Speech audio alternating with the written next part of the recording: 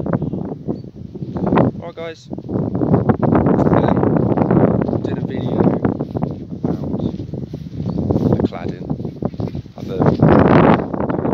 got a little bit since the last video. But also I'm going to run over some other things that people subscribe to me, like my friends and family, and I think there's a couple of people who don't actually know me that watch the videos, but mostly friends and family.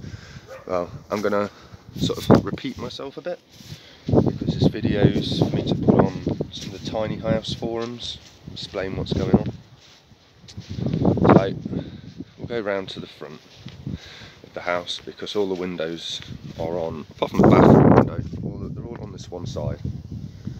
So there'll be double doors in here, and then there'll be a window here and a window there. They've got to be cut out.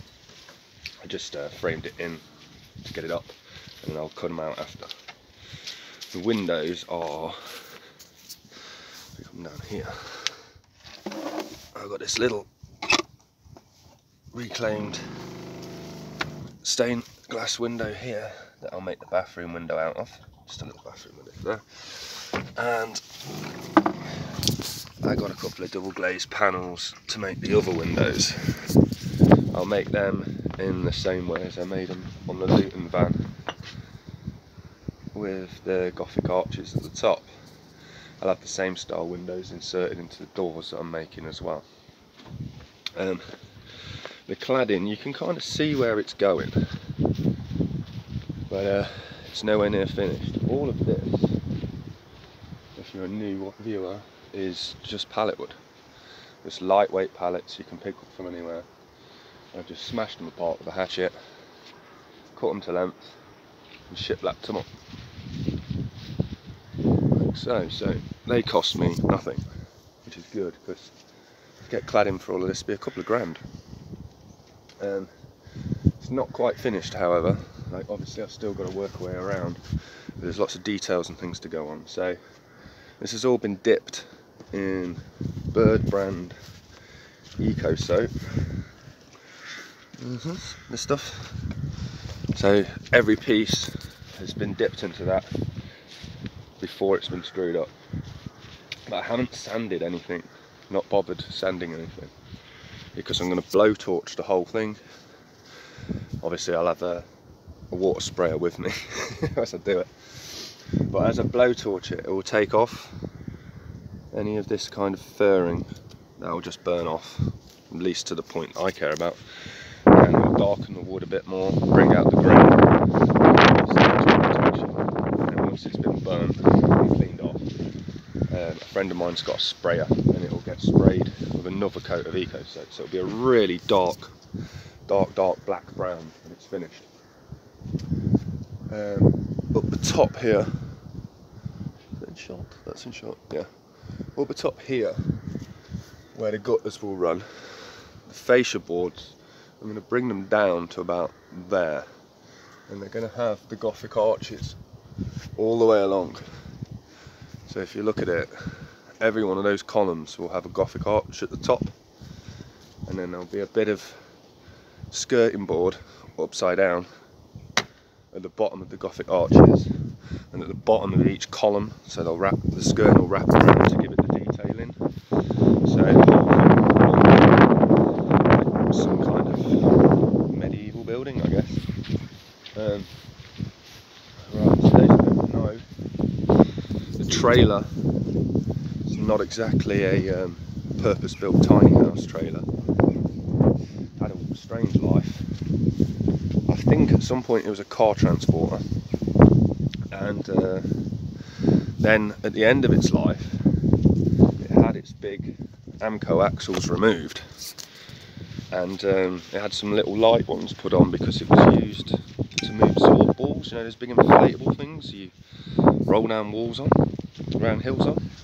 It moved them about, so it didn't need strong, big heavy axles, and it needed to be as light as possible, so they put little wheels on it. And then after that was done, I bought the whole trailer for £100.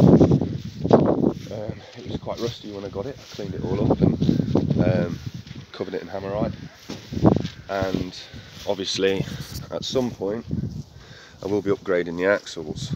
I won't be reinstating the brake Damco axles because I am in the UK. You have to, if you have your license before 1998, then you can drive and tow anything up to 7.5 tons. So you can have a Range Rover with a massive, huge trailer on the back. But if you took your license after 1998, you have to do separate tests and things for that. So it's not going. I don't need it to be towable because I can't tow it anyway. Even if I had the license, I don't want to own a Range Rover just for the day I want to move my house. It's just a waste of money. And if I'm owning a V8, I want it in like a tiny car to go fast, not to just burn fuel for nothing. So yeah, that's it. That's where this is going, where the windows are going. And just for the people who don't know, if this is the first time you've seen any of my videos, because like I say, I'm posting this on the tiny house communities, I'll show the layout that will be. So it's 2.4 wide inside, 2,400 millimeters, and I did that so that I could just use the lengths. Well, the max width you're allowed is 8'6". So how does that translate? 2,400 is just shy of 8 foot. I know that because I have to rip 400mm off American plyboards. 40mm off American plyboards, should I say, to make them 2,000 by 2,400 like all the European stuff. So it's that wide, and it saves me doing cuts, bump, bump, bump, bump, bump, straight down. And every time you've got the cladding and the guttering, I should be just within 8'6". I should be about 8'4" at the width of the gutters. So if somebody down the line who bought it off me, if I ever sold it, wanted to tow it, they could. And it's max length for the UK as well. It's 20 feet long. So the bedroom was 2.4 by I think 2.1, if I remember right. Well, it's long enough to fit a king size bed here. In this corner there's a king size bed it'll lift up with storage in it, and the corner next to the bed will be a wardrobe. I'll probably pick up some nice vintage thing. I won't make that from scratch. And then the window will be there, and you go through the door into the lounge. Double doors will be there, and the L-shaped sofa go around here covering that wheel arch. This wheel arch will be a step as you go through the double doors. Log burner in the corner here. There'll be I'll build like a kind of chimney breast to contain the log burner with a fire surround and everything. I'm going to put a mirror above the top, because you can buy the mirror glass now that you put in front of your TV, and when the TV's off it just looks like a mirror, which I think will be nice to hide everything. And then I'm going to build my JBLs and things into the ceiling and into the sofa, so I don't want to see any of the tech at all. These that I've put in, the lammed up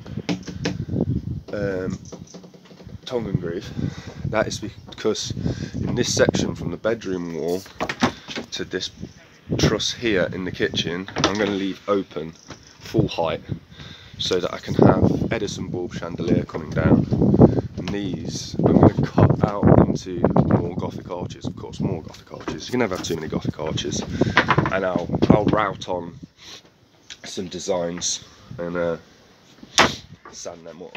And then as you come in through the kitchen, so you come past the log burner, there'll be a Belfast sink there with a window to see out, and the cooker will be there with a worktop that can be moved out and used as a drop leaf table so you can eat at it and things.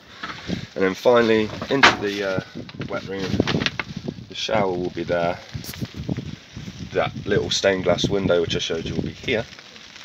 There'll be a small sink wash basin there with a little tiny log burner which I have down there, I'll show you in a minute.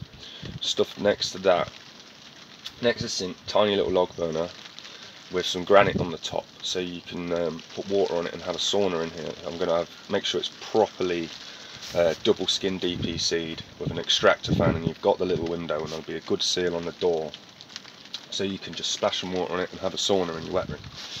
And then at the other end there'll be a toilet here, and I'll have a little sort of fold down wooden seat in the shower area that you can sit on while saunering, or the toilet will also be blocked in, covered over with timber, so that will just be like a timber seat as well, but you can lift up to use as a toilet. So me and the missus could sit either end and have a little sauna, though saunas are more her thing. So that's the basic layout and where we're going with it. How much will it cost me? Well, I think I'm probably just about £1,000 now in timber and screws, hundreds of screws and stuff. But I estimate with it all Celotext, and I use a lot. I'm going to keep using a lot of reclaimed timber. Being a builder, it just comes to you like, oh, that going in the skip. Now I'll have that for the tiny.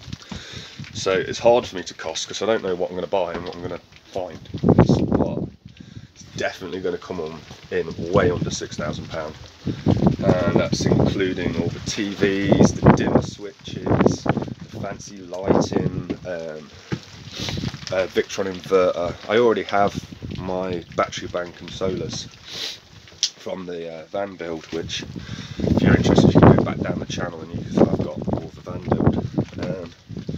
But yeah, that's it guys. Like I say, this video is kind of for the tiny house community sites. I'm going to post it around them.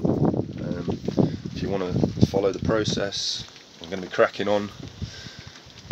I don't know how quick it will go because I'm doing it on weekends, days off, etc. So I'm going to say that arbitrary date on, I want to be in by Christmas. I won't be, but you know, I'm just going to work as fast as I can. Thanks guys, thanks for watching.